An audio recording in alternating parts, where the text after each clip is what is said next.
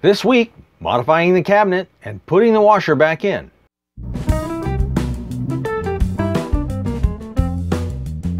When they built our coach, they put the washer dryer in a cabinet 30 inches off the floor.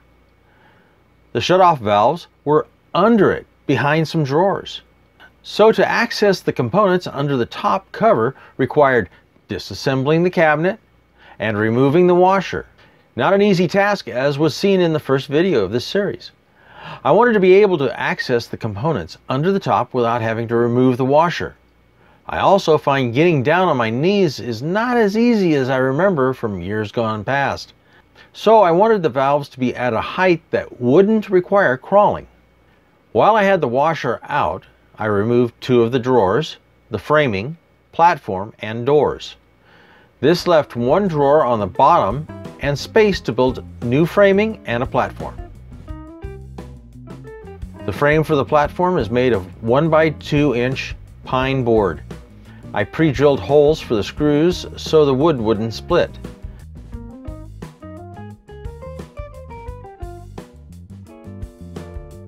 I used screws and glue to assemble the pieces together.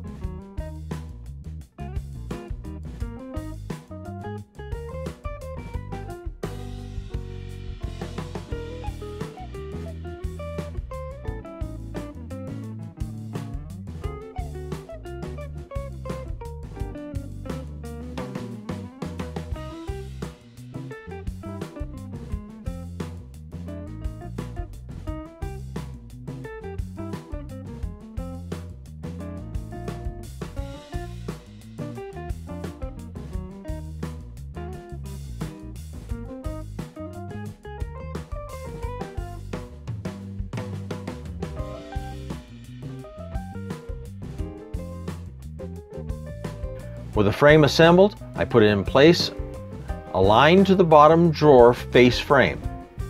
Then I used shorter screws to attach it to the face frame and the walls of the cabinet.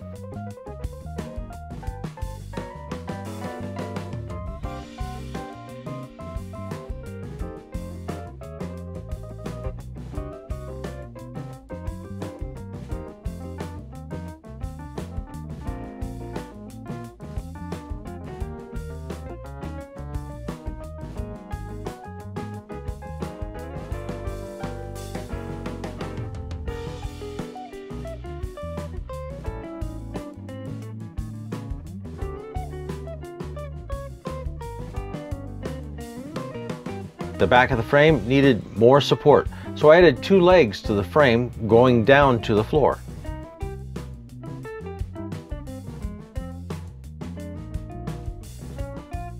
Then I used the plywood from the original platform, but I cut off the back edge of it to clear the plumbing. I used drywall screws to attach it to the frame.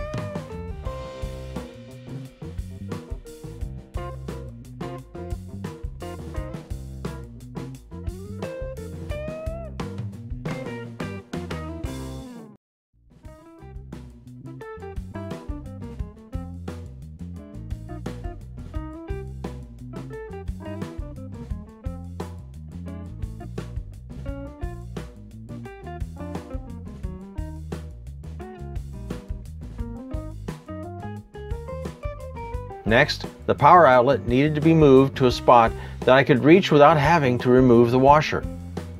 This only required unscrewing it from the original spot and attaching it to the new spot.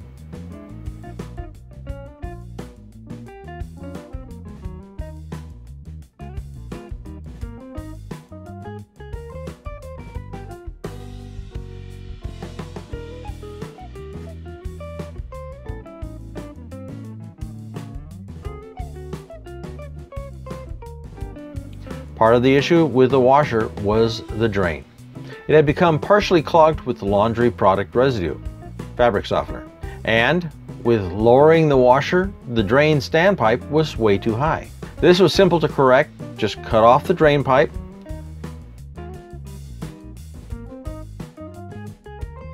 glue a coupler in place,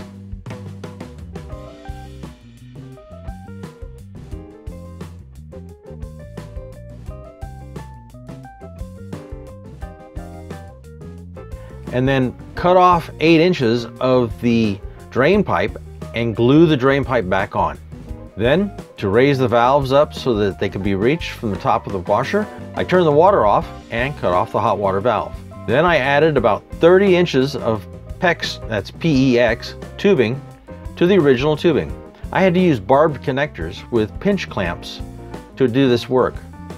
The tool for pinching these clamps wasn't cheap, but it works so well that I feel it was worth every penny.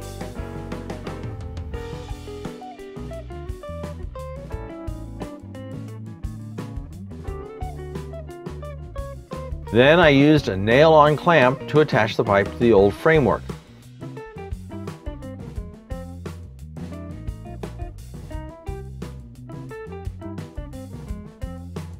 With that on the tubing, I could then attach the valve.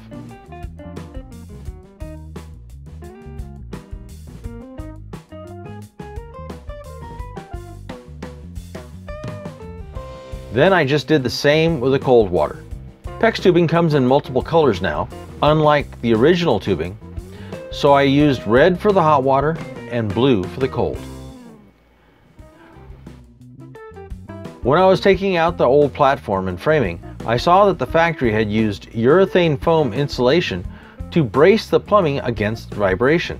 So I decided to try the same trick, but I think I made it too thick. To put the washer back in, our good friend Brandon came over and helped me to lift it back in. A 10-inch lift was a whole lot easier than a 30-inch lift.